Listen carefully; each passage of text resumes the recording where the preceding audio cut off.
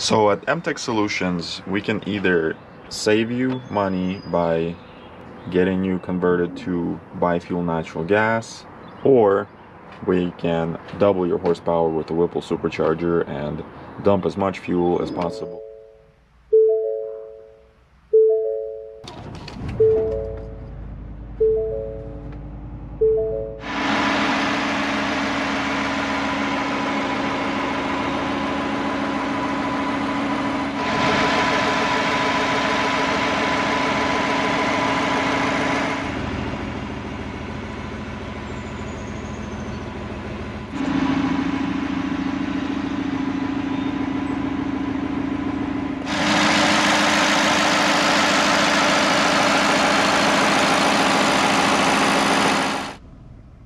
So here I have a 2021 F-150 5.0 Coyote engine, and this truck here runs on bi-fuel, meaning it runs on two different fuels.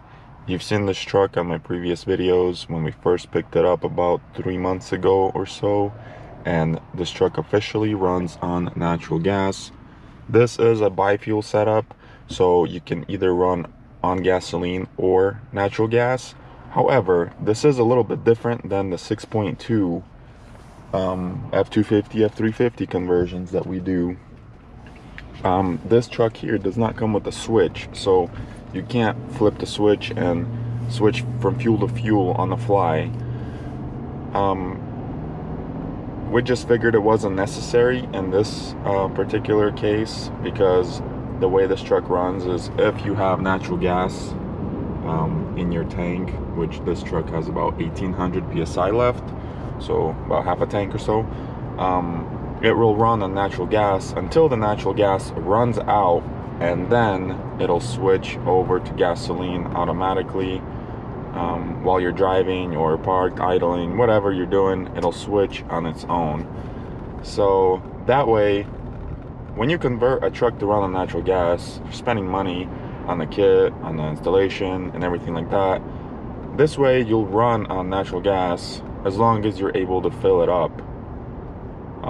Which, as far as filling up, there's stations everywhere. There's an app that you can look up and find stations. There's at least 4 stations in my area here. We're about to make a stop and just top this tank off and go from there. So this is a 21 F-150 Crew Cab XL, but it does have the driver package, or driver assist package. So it has the tow mirrors, and has lane assist, blind assist, crash assist, natural gas assist. So it's got it all. It's not bad for XL. So let's stop by a CNG fuel station and go from there. So to find the natural gas station in your area, all you have to do is download the app called Alt Fuel, and you can put in your zip code or search in the location near you and see. I just pulled it up on my phone, and there's 4 stations nearby within 10-15 miles. One of them being one right here, and look at that, it's $1.85 a gallon. Last time I filled up gasoline, it was over $3 here, and then last week I was in Portland, Oregon, it was way over $4 a gallon, and it's just gonna go up from here. I think it's not gonna go down anytime soon. So this is the best time to convert. So check out MTech Solutions and get your conversion done ASAP.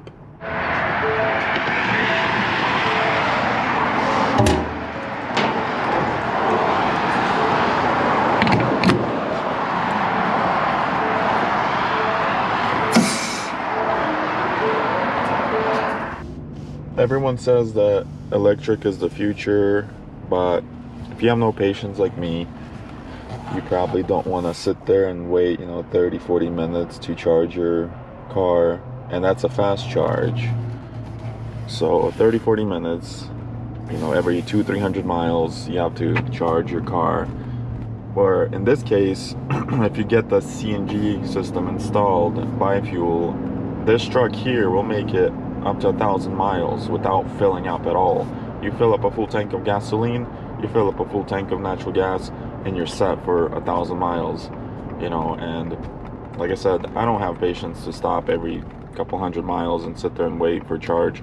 Yeah, if you have to stop once or twice a day, that's one thing, but if you're on a road trip, and you know, that's wasting time to me.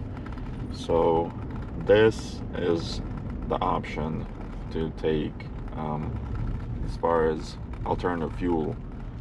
I think this, to me, this makes more sense than electric car. Yeah, electric cars are cool, I have nothing against them, but electric cars are for like local driving. I wouldn't mind getting an electric car like a Tesla or even the Mustang Mach-E.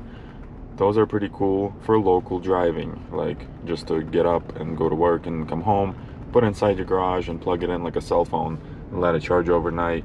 Yeah, I think that's cool. But I take a lot of road trips.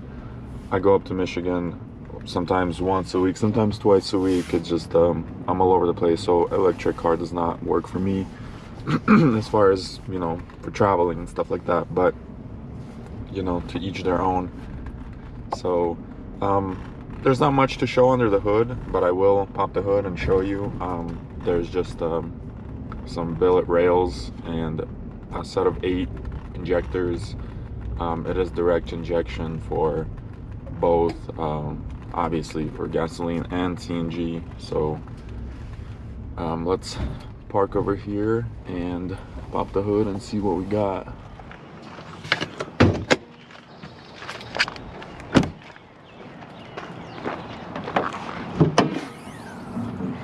Alright, so once again, 2021 F-150 5.0 liter.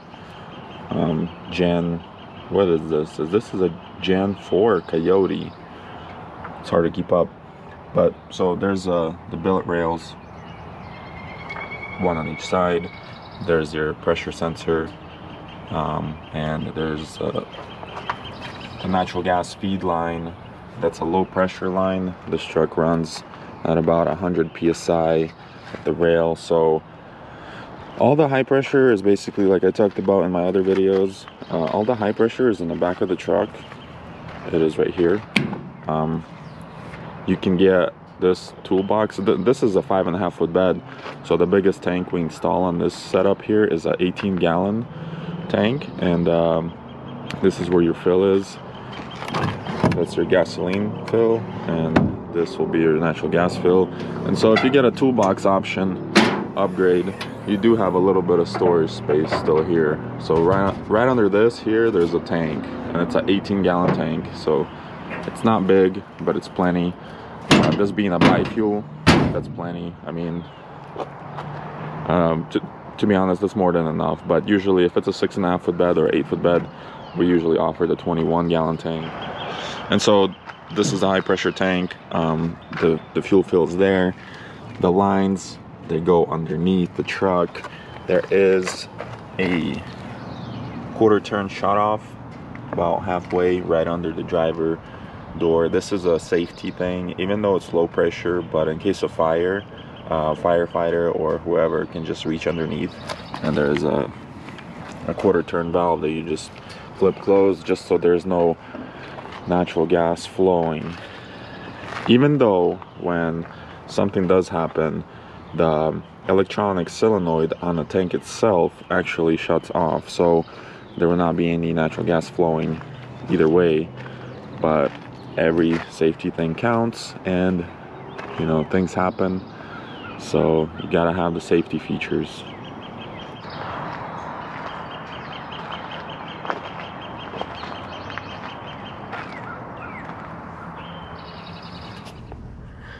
As far as towing goes, I'm sure some people will be wondering about towing.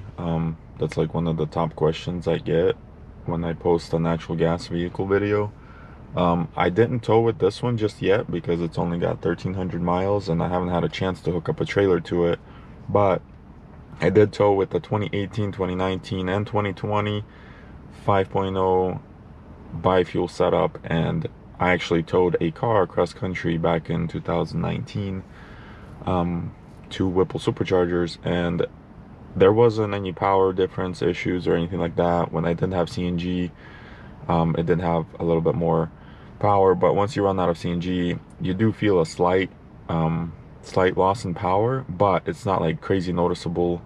Like if you didn't know, you wouldn't even feel it. It's just, I drive these all the time and I can tell a little bit of a difference, but you know, it's just because I was towing a flatbed trailer with a Shelby GT500 in the back.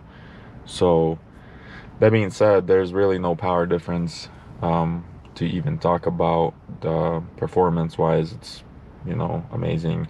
If you do have an issue on the natural gas side, obviously you're gonna have a check engine light, and you will have a P code, you know, P0 or whatever, like if your solenoid is out or one of the injectors is not functioning properly, which we use Bosch injectors for years and we really didn't have any problems with them. So as far as injectors go, I think we're all good.